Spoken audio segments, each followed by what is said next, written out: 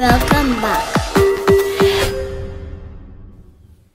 Hello and welcome back. Today we are going to make the red cherries from the previous video that you saw when we used the water that we're adding to this cherry here to make some juice. So as you saw in the previous recipe, all that we added, all the spices, and now we're going to put this on the fire to boil to remove the acidity from the water.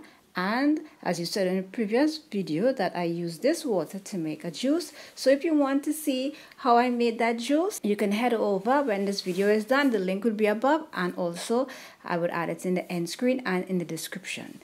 Alright, and before we go any further, I'll just show you three different types of how this juice was used. Firstly, this is the raw juice here. This was just a simple juice, water, sugar, and this was the raw liquid with some sugar, and I just rest in the fridge, so all you would have to do is add some water and drink. So now let's make our red cherries. I'm going to use 2 cups of sugar, 2 tablespoons of this red coloring, and 2 cups of water. So we already cooked our cherries, and I'm going to add some fresh spices, some fresh nutmeg and cinnamon, bay leaf, and as I said, the 2 cups of sugar with the 2 cups of water and the red food coloring. I'm going to bring this to a boil, and we want this to boil down as much as possible, but without burning the cherries, because it is going to get ooey gooey, sticky, and just enjoyable. So before we get there, I'm going to add some pepper flakes. This is optional. If you don't want that little heat in it, you don't have to add it. It's normally not done with pepper, so you can omit that.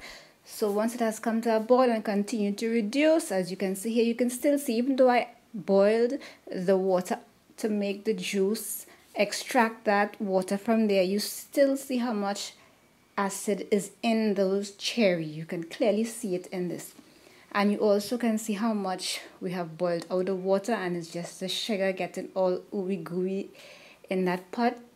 So you could dry it down as much as you would like. I don't like it too dry, and I don't like it too wet. I like it somewhere in between. And you will have this as a jam, or we Trinidadians would normally have it just to rest in your fridge and just eat it just as a snack, not necessarily as a jam, because it will have seeds in it, so it'll be too much work to eat as a jam. So we'll just have it as a little snack when you're feeling for something very sweet to eat. So this is how I use the cherry to make the red cherry, and don't forget to check out the previous video with the juice.